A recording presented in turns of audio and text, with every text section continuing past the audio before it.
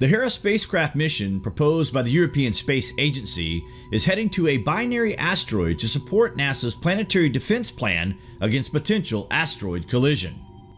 NASA's Double Asteroid Redirection Test, or DART mission, is scheduled to ram with a binary asteroid in October 2022 and then again on 2024. After the impact, all connections to the binary asteroid will stop, and essential information will be missing. At this point, the spacecraft Hera will then be heading to the location to measure all possible effects of NASA's intentional collision with the asteroid. The Hera spacecraft is scheduled to reach the target in 2026. By this time, NASA's DART had historically altered the duration of the orbit of the target asteroid. Now, not to cause any panic here or anything, but this is all in a certain time frame that this work is being carried out, and you may or may not be aware of the mountainous-sized asteroid that is on a path to pass very close to the Earth, and impact with the Earth cannot be ruled out. Are these measures that are being carried out in collaboration with every space-reaching country in the world a direct result in the preparedness plan to save the Earth from an impact with the asteroid Apophis? This asteroid is constantly monitored since its discovery in 2004, and though we can rule out an impact in the year 2029 on its first close approach, we cannot rule out impact on the second flyby in 2036. Because of the trajectory and the gravitational effects, it is highly likely to incur from the Earth in 2029 and by the Sun. This could alter the course enough to put it on a direct collision with the Earth, and if this is the destiny, we are doomed. That is, unless there is an active global movement taking place by world governments to mobilize space technology in an effort to save the Earth. We believe this could be the case, and in our Space News series, we are going to keep you informed and tell you why. Wait till you hear this. The early mission's target is a pair of near-Earth asteroids called Didymos. It consists of two bodies, a Didymos A, or what is informally called the Didy Main, and the Didymos B, or what is informally called as the Didy Moon. Ken-Dot fans are going to love these names. In comparison, the latter is about the same size as the Great Pyramid of Giza. The mass of other planetary bodies can be measured by calculating their gravitational pull on a spacecraft. However, this method will not work with the Didymos because Didy Moon's gravitational field will be overpowered by the Didy Main. Hence, Didy Moon, which is orbiting Didy Main, is the primary focus of the Hera spacecraft mission. After DART's impact to Didy Moon, Hera will survive its mass, the shape of the crater created by the collision, and its physical and dimensional properties. The Hera spacecraft will also be deploying Europa's first deep space CubeSats.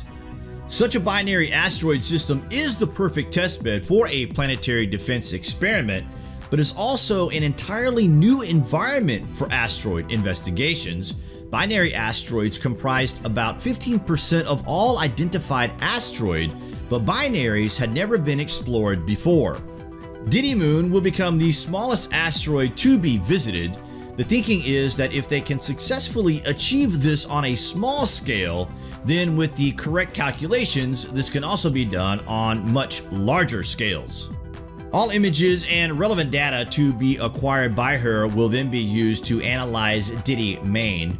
For one, Didy Main's mass can be calculated with about 90% accuracy by measuring the wobble that Didy Moon causes the Didy Main.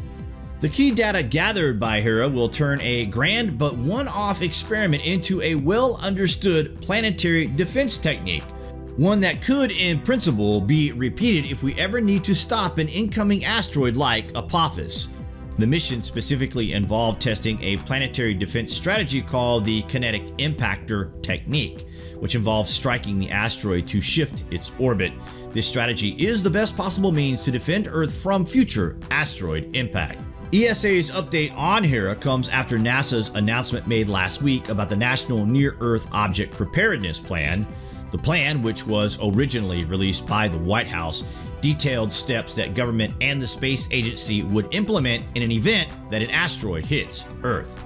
Early this week, a study which analyzed data from 2013 to 2016 found that there could still be thousands of unconfirmed near-Earth objects that are approaching Earth. The study called for concerned parties to devise an accurate statistical data of these unconfirmed space objects. Indeed, on June 21st, an asteroid exploded over Russia, and NASA was unable to detect it until after its impact. So there is no doubt a global system is needed as we prepare to develop into a spacefaring civilization. In the beginning, the solar system was little more than a cloud of dust and gas. Then cold temperatures caused the center of the cloud to collapse, forming the sun. The newborn star lit up with nuclear fusion, sending light and heat out into the spinning circumstellar disk. Soon, that material coalesced into gas planets, ice giants, and rocky worlds, creating the solar system we know today. For years, asteroids were thought of as the leftovers of planet formation, chunks of material that never quite made it to planet size, and that were drawn into the crowded belt of rocky remnants that circles the sun between Mars and Jupiter. But according to a study published in the journal Nature Astronomy, these were once pieces of worlds too. A vast majority of the 500,000 bodies in the inner asteroid belt may in fact be shrapnel from as few as 5 parent bodies. But the tangled orbits of those lost worlds meant they were doomed to collide, producing fragments that also collide, producing more fragments in a cataclysmic cascade that's been going on for more than 4 billion years.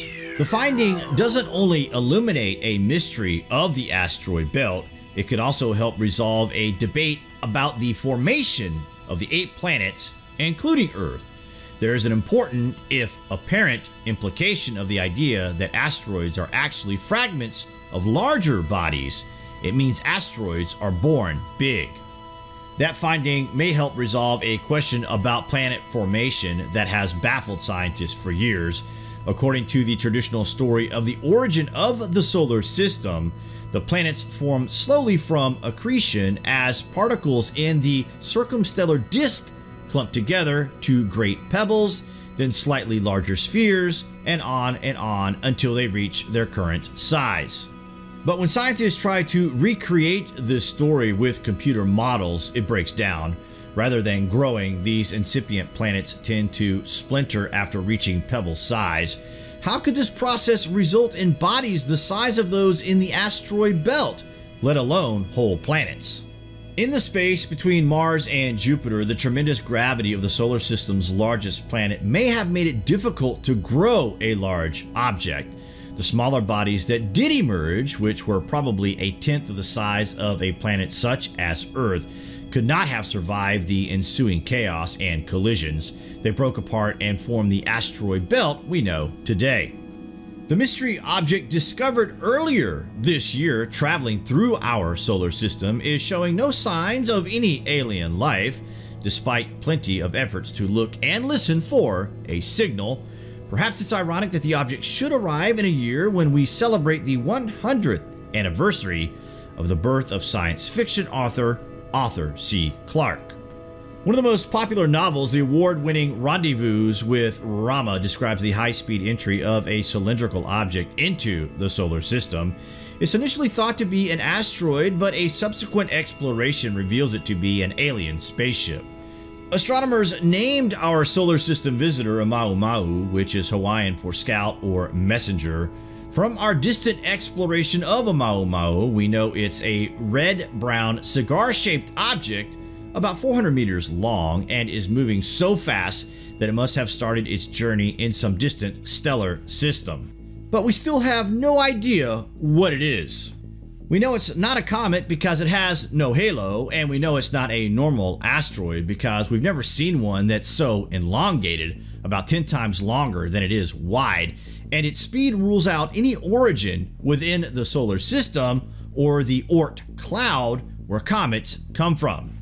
Could it be an alien scout craft? This might seem the stuff of comic book fiction, yet we know there are other Earth-like planets out there, and some may host other civilizations.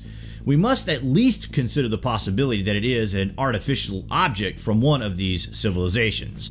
That would be consistent with the cigar shape. We know that the best shape for a large interstellar spacecraft is not like the fictional Starship Enterprise of Star Trek fame, but more likely is elongated to minimize the damage from collision with interstellar dust. Perhaps it used the sun to propel itself in the direction it was destined, and perhaps this is in fact the way alien civilizations travel through space, as the Hubble Space Telescope confirmed this week that the object did in fact get a massive boost in speed as it slingshots its way around the sun. And now, with all the hype about space forces and planetary defenses, etc., you really can't help but wonder just what exactly has spooked the establishment. Are these announcements all at the same time really just a coincidence?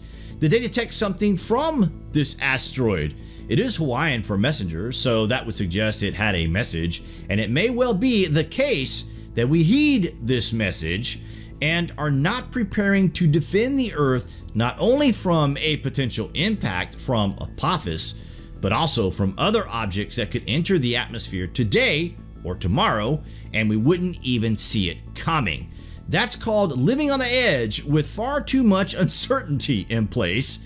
It makes sense that we should be more aware of this threat and how to deal with it, right? Anyway, guys, what do you consider the truth to be? Isn't it apparent that something is going on? All we can do is just join the dots, guys. If an asteroid really is on a collision course with the Earth, then we can't do anything about it anyway. We are a civilization that relies on protection from our leaders. Perhaps it's time that the balance in power gets spread much more evenly between the people. Maybe not. No one really knows anyway. But what's going on?